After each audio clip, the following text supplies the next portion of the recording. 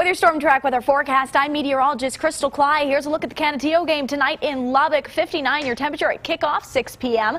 55 degrees, and by 9 o'clock, 52 degrees. A little bit of fog potentially starting to build by around 9 p.m. and it does look like it'll be a foggy morning Saturday, so do expect that if you had plans to head out back to El Paso early Saturday morning. On your future track model, some clouds starting out in the morning around our region, but mostly clear outside through the daytime. Your lunchtime and your afternoon, just spotty clouds and sun through 6 p.m. Then we roll overnight, mostly clear, partly cloudy with rain and that cold front starting to edge over Arizona, heading our direction. Here's at lunchtime, still mostly clear, allowing us to heat up on your Saturday back to around 70 for a high.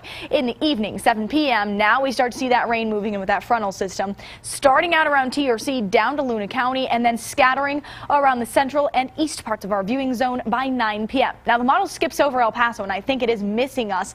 There is a chance of rain for us here in El Paso and parts of Hudspeth to Culberson County. By midnight, the rain does move off, and it's looking like a more clear forecast for your Sunday.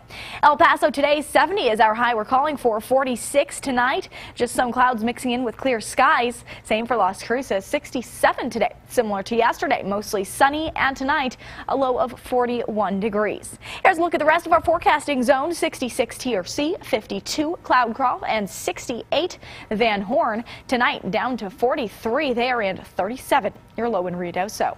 Here's our 7-day forecast. 70 tomorrow, as we mentioned, still warm Saturday, late day, a 20% chance of rain. Windy both Saturday, especially Sunday, and as that cold front passes, look at your forecast. 59 our high Sunday into Monday. Overnights are also cooler in the mid-30s through Monday, Tuesday morning.